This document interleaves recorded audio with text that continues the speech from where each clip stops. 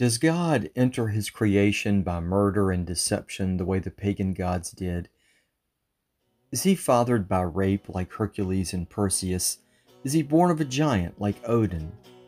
No, Jesus enters by faith. When Archangel Gabriel tells Mary her destiny is to be the mother of God, she says, "Let it be done to me according to your word." When Gabriel gives Joseph the news, he does the same. Each has faith in the other's fidelity and faith in God. The Lord enters through the doorway of faith, and he doesn't make a merely symbolic entry into the mythologic past like the pagan gods.